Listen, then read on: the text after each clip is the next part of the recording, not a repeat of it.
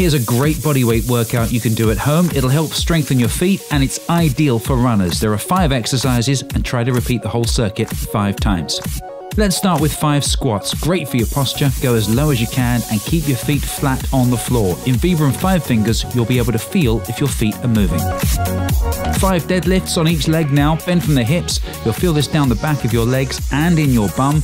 Push your big toe into the floor. This is really going to help to keep you from falling over, and it'll help to strengthen the arch of your foot too. And don't forget the other leg. You might find balancing harder on one side than the other.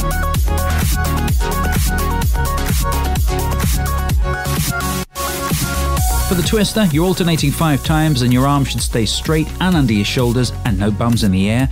Twist from your waist and get your leg out as far as you can. This is a great exercise for all those core muscles you use when you run, and it does wonders for your hips too. Finally, jumping for 30 seconds. 180 beats per minute is an ideal running tempo, so take small jumps, bounce on the balls of your feet, but make sure your heels kiss the floor when you land.